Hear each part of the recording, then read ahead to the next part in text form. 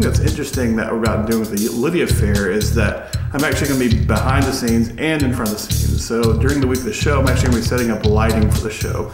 Kind of look at it as that I'm a supporting player, kind of much like a bass player, but I'm a supporting player for the ensemble and the production. So my job is usually to take the show and just kind of make it better, make it look better, make it have some texture and some dynamics.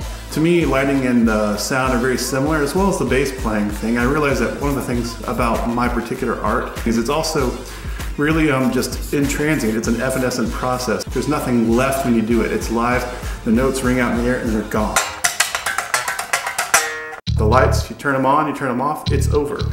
But there's also just this whole moment about being right there at the moment of creation when it happens, and you see the lights change, it morphs into another scene, something very different, something goes monochromatic, something comes alive.